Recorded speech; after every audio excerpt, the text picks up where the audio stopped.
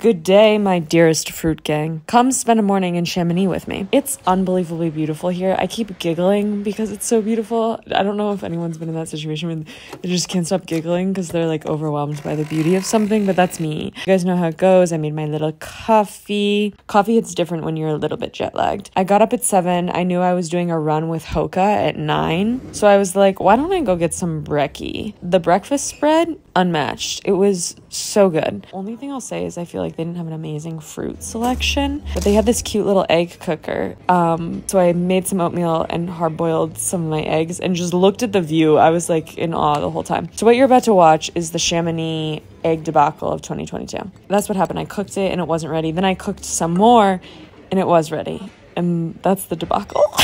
Salted it, peppered it, kind of mixed it together, sort of like a scramble, but not really. Pretty good. And then I ran with Hoka. So fun.